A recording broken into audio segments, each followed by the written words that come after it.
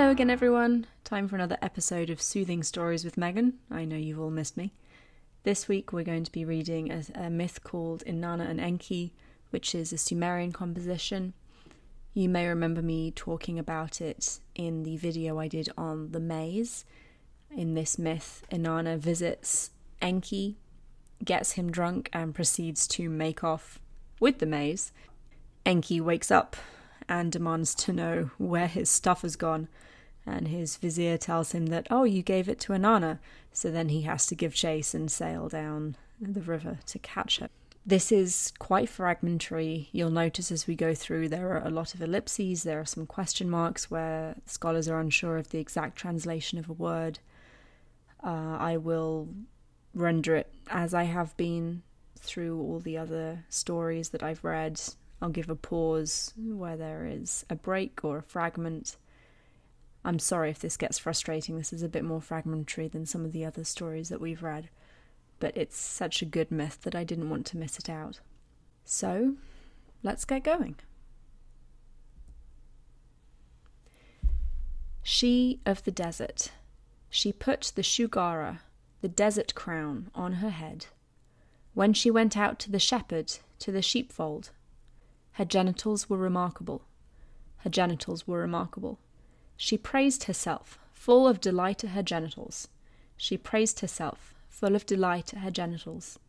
She looked at, she looked at, she looked at. When I have gratified the Lord, when I have made brilliant, when I have made beautiful, when I have made glorious, when I have made perfect, when I have made luxuriant, when I have made exuberant, when I have made shining, when I have made return, when I have made brilliant, when I have made shimmering, I shall direct my steps to the Abzu, to Eridu. I shall direct my steps to Enki, to the Abzu, to Eridu. And I myself shall speak coaxingly to him, in the Abzu, in Eridu. I myself shall speak coaxingly to Enki, in the Abzu, in Eridu. Had her go out. Inanna, it is I who, Inanna, personally intends to go to the Abzu. I shall utter a plea to Lord Enki, like the sweet oil of the cedar, who will, for my holy perfume. It shall never escape me that I have been neglected by him who has had sex. On that day the maiden Inanna, holy Inanna, directed her steps all by herself towards Enki's Abzu in Eridu. On that day, he of exceptional knowledge, who knows the divine powers in heaven and earth, who from his own dwelling already knows the intentions of the gods, Enki, the king of the Abzu, who, even before holy Inanna had approached within 6 miles of the Abzu in Eridu, knew all about her enterprise, Enki spoke to his man, gave him instructions. Come here, my man, listen to my words. She will drink, she will eat. Come here, I will do. The maiden, the Abzu and Eridu, Inanna, the Abzu and Eridu. When the maiden Inanna has entered the Abzu and Eridu, when Inanna has entered the Abzu and Eridu, offer her butter cake to eat. Let her be served cool, refreshing water. Pour beer for her in front of the lion's gate. Make her feel as if she is in her girlfriend's house. Make her as a colleague. You are to welcome holy Inanna at the holy table, at the table of An.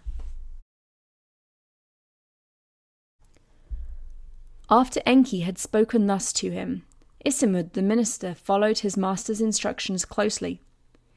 He let the maiden Inanna into the Abzu and Eridu. He let Inanna into the Abzu and Eridu. When the maiden had entered the Abzu and Eridu, when Inanna had entered the Abzu and Eridu, she got butter cake to eat. They poured cool, refreshing water for her, and they gave her beer to drink in front of the lion's gate. He made her feel as if she was in her girlfriend's house, and made her as a colleague. He welcomed holy Inanna at the table of An. So it came about that Enki and Inanna were drinking beer together in the Abzu, and enjoying the taste of sweet wine.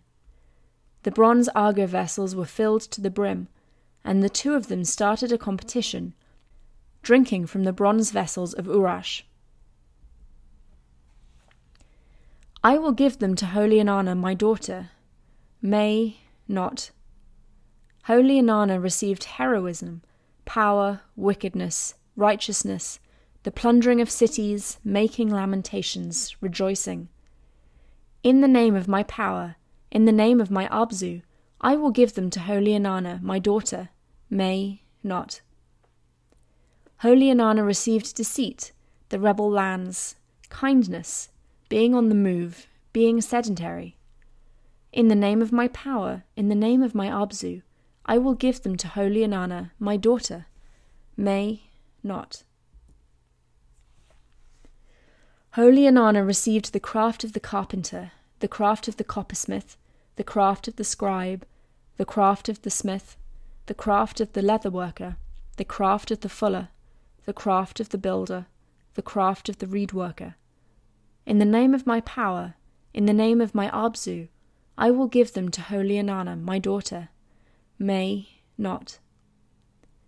Holy Inanna received wisdom, attentiveness, holy purification rites, the shepherd's hut, piling up glowing charcoals, the sheepfold, respect, awe, reverent silence. In the name of my power, in the name of my Abzu, I will give them to holy Inanna, my daughter. May not. Holy Inanna received the bitter-toothed, the kindling of fire, the extinguishing of fire, hard work, the assembled family, descendants.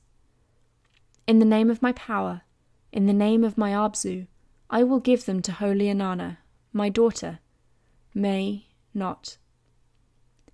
Holy Inanna received strife, triumph, counselling, comforting, judging, decision-making. In the name of my power, in the name of my Abzu, I will give them to holy Inanna, my daughter. May not. Holy Inanna received. He has given me righteousness. He has given me the plundering of cities. He has given me making lamentations. He has given me rejoicing. He has given me deceit. He has given me the rebel lands. He has given me kindness. He has given me being on the move. He has given me being sedentary. He has given me the craft of the carpenter. He has given me the craft of the coppersmith.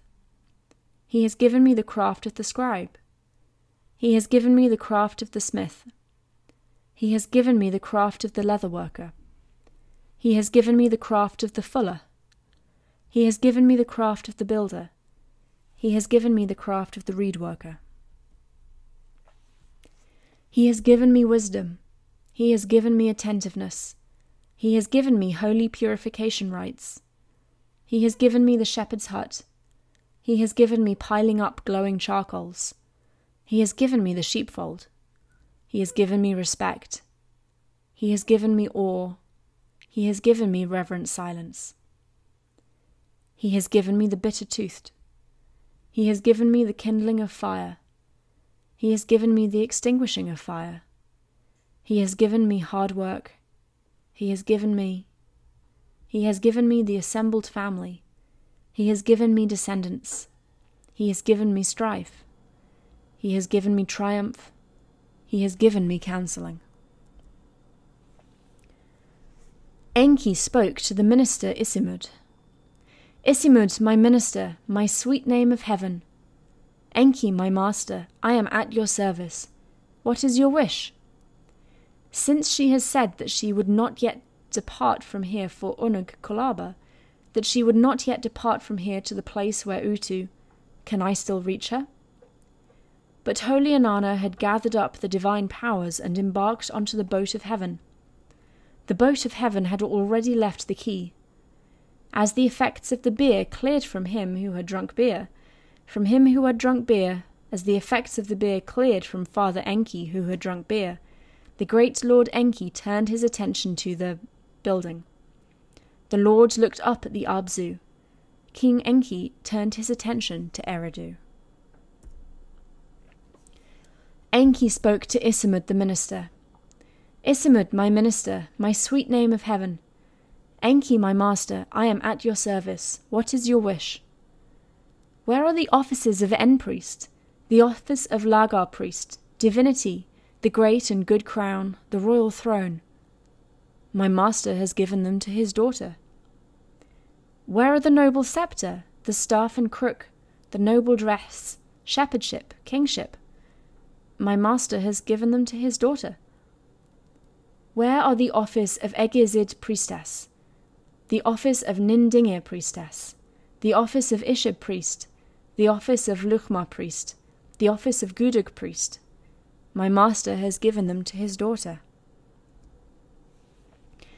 Where are constancy, going down to the underworld, coming up from the underworld, the Kugara priest? My master has given them to his daughter. Where are the sword and club, the cultic functionary Sang Osang, the black garment, the colourful garment, the hairstyle? My master has given them to his daughter. Where are... My master has given them to his daughter. Where are the standard, the quiver, sexual intercourse, kissing, prostitution, running? My master has given them to his daughter. Where are forthright speech, deceitful speech, grandiloquent speech, the cultic prostitute, the holy tavern? My master has given them to his daughter.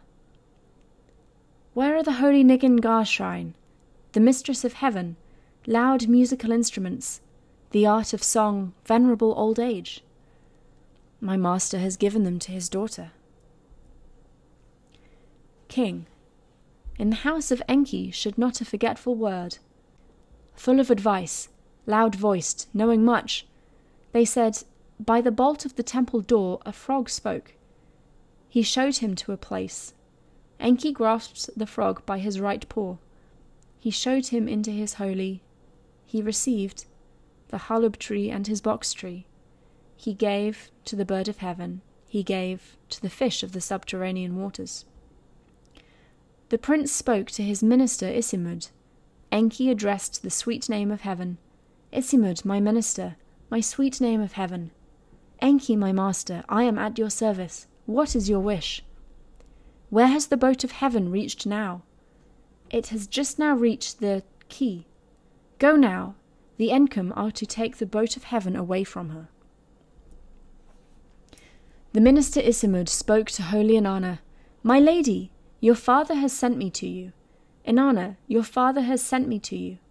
What your father said was very serious. What Enki spoke was very serious. His important words cannot be countermanded. Holy Inanna replied to him, What has my father said to you? What has he spoken? Why should his important words not be countermanded?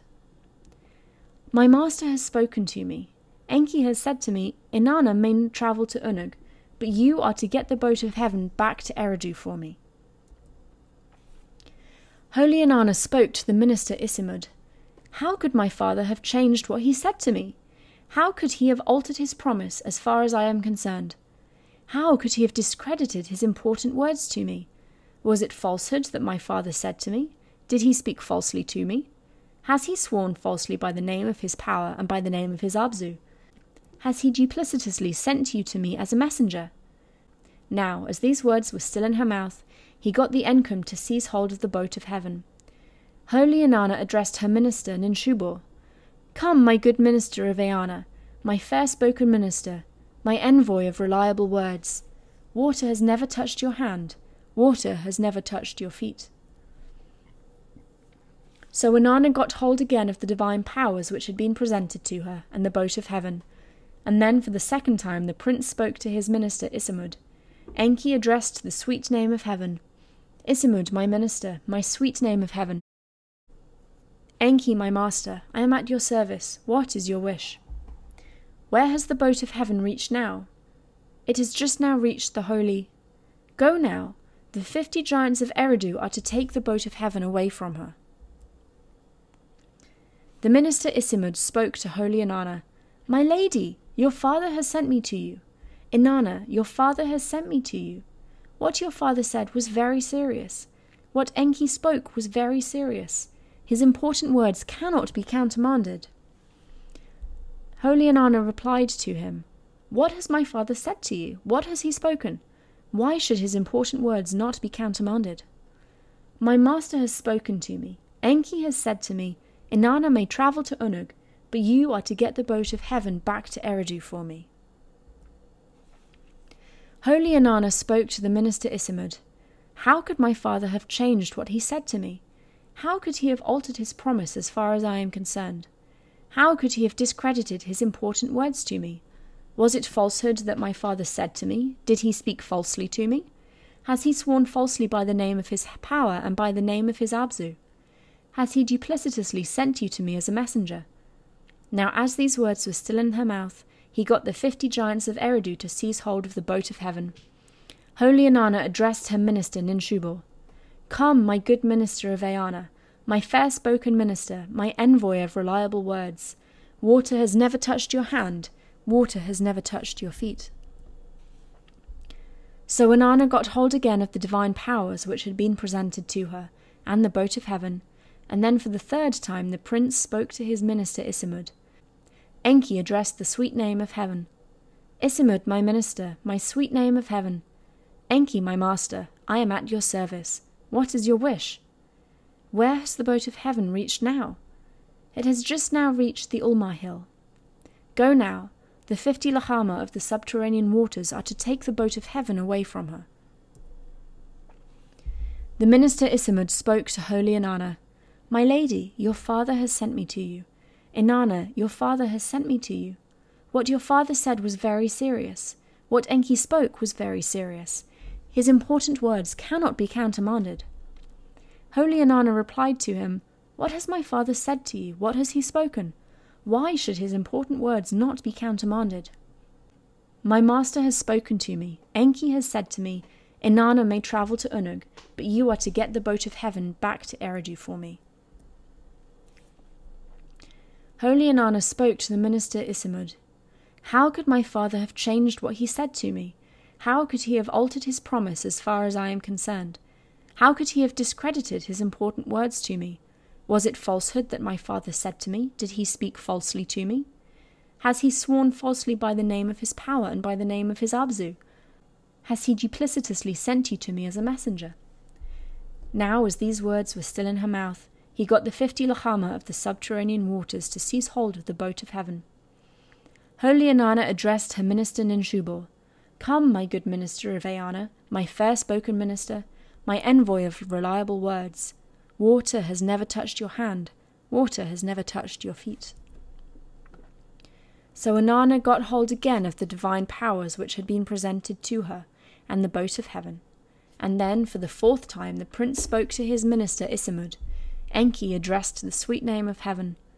"Isimud, my minister, my sweet name of heaven. Enki, my master, I am at your service. What is your wish?" "Where has the boat of heaven reached now?" "It has just now reached the field hill." "Go now. All the great fish together are to take the boat of heaven away from her." The minister Isimud spoke to Holy Inanna. "My lady, your father has sent me to you. Inanna, your father has sent me to you. What your father said was very serious. What Enki spoke was very serious. His important words cannot be countermanded." Holy Inanna replied to him, "What has my father said to you? What has he spoken? Why should his important words not be countermanded?" "My master has spoken to me. Enki has said to me, 'Inanna may travel to Unug, but you are to get the boat of heaven back to Eridu for me.'" Holy Inanna spoke to the minister Isimud. "How could my father have changed what he said to me? How could he have altered his promise as far as I am concerned? How could he have discredited his important words to me? Was it falsehood that my father said to me? Did he speak falsely to me? Has he sworn falsely by the name of his power and by the name of his Abzu? Has he duplicitously sent you to me as a messenger?" Now, as these words were still in her mouth, he got all the great fish together to seize hold of the boat of heaven. Holy Inanna addressed her minister Ninshubal. "Come, my good minister of Eanna, my fair-spoken minister, my envoy of reliable words. Water has never touched your hand, water has never touched your feet." So Inanna got hold again of the divine powers which had been presented to her and the boat of heaven. And then, for the 5th time, the prince spoke to his minister Isimud. Enki addressed the sweet name of heaven. Isimud, my minister, my sweet name of heaven. Enki, my master, I am at your service. What is your wish? Where has the boat of heaven reached now? It has just now reached. Go now. The guardians of Unug are to take the boat of heaven away from her. The minister Isimud spoke to holy Inanna. My lady, your father has sent me to you. Inanna, your father has sent me to you. What your father said was very serious. What Enki spoke was very serious. His important words cannot be countermanded. Holy Inanna replied to him, What has my father said to you? What has he spoken? Why should his important words not be countermanded? My master has spoken to me. Enki has said to me, Inanna may travel to Unug, but you are to get the boat of heaven back to Eridu for me. Holy Inanna spoke to the minister Isimud. How could my father have changed what he said to me? How could he have altered his promise as far as I am concerned? How could he have discredited his important words to me? Was it falsehood that my father said to me? Did he speak falsely to me? Has he sworn falsely by the name of his power and by the name of his Abzu? Has he duplicitously sent you to me as a messenger? Now as these words were still in her mouth, he got there, the guardians of Unug, to seize hold of the boat of heaven. Holy Inanna addressed her minister Ninshubor.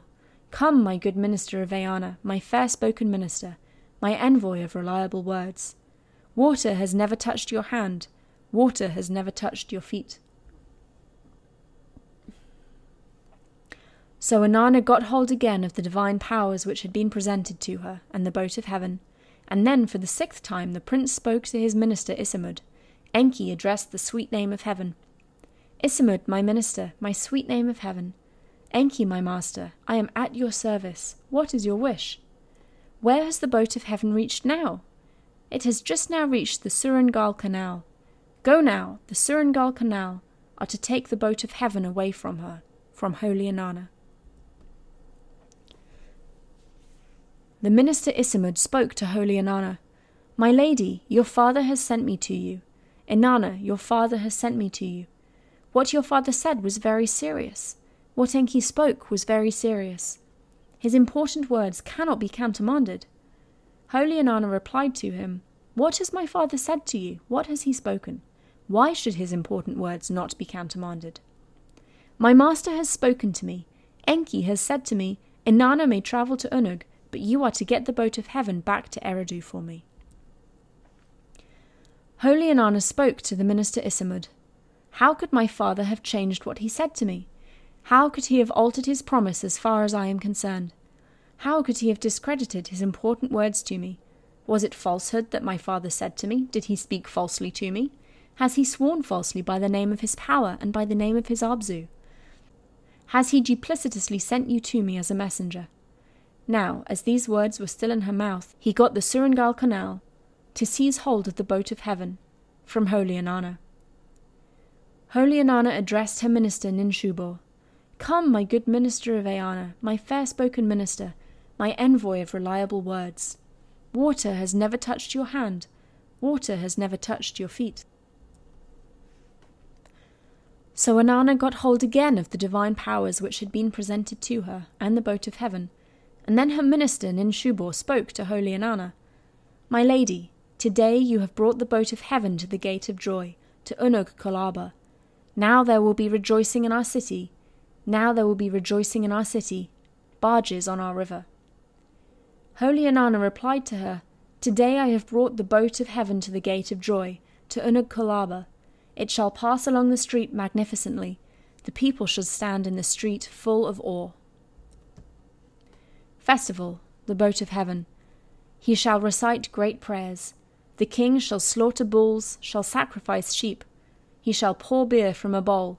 He shall have the Shem and Allah drums sound, and have the sweet-sounding Tiggy instruments play. The foreign lands shall declare my greatness. My people shall utter my praise. When she had the boat of heaven to the gate of joy at Unug Kolaba, it passed magnificently along the street. It reached the maiden's house, and she, its place, the purified well, her principal well. Inanna, the divine powers which had been presented to her, and the boat of heaven at the Gippar gate. At the Agron chamber, holy Inanna, the boat of heaven. The prince addressed his minister Isimud. Enki spoke to the sweet name of heaven. Isimud, my minister, my sweet name of heaven. Enki, my master, I am at your service. What is your wish? Where has the boat of heaven reached now? It has just now reached the White Key. Go now. Admiration, admiration, the boat of heaven. Holy Inanna, admiration. Inanna, you have brought with you the office of En priest. You have brought with you the office of Lagar priest. You have brought with you divinity. You have brought with you the great and good crown. You have brought with you the royal throne. You have brought with you the noble sceptre. You have brought with you the staff and crook. You have brought with you the noble dress. You have brought with you shepherdship. You have brought with you kingship. You have brought with you the office of Egezid priestess. You have brought with you the office of Ningdingir priestess. You have brought with you the office of Ishib priest. You have brought with you the office of Luchma priest. You have brought with you the office of Guduk priest. You have brought with you constancy. You have brought with you. You have brought with you. You have brought with you going down to the underworld. You have brought with you going up from the underworld. You have brought with you the Kun Nara priest. You have brought with you the sword and club. You have brought with you the cultic functionary Sang Osang. You have brought with you the black garment. You have brought with you the colourful garment. You have brought with you the hairstyle. You have brought with you the hairstyle.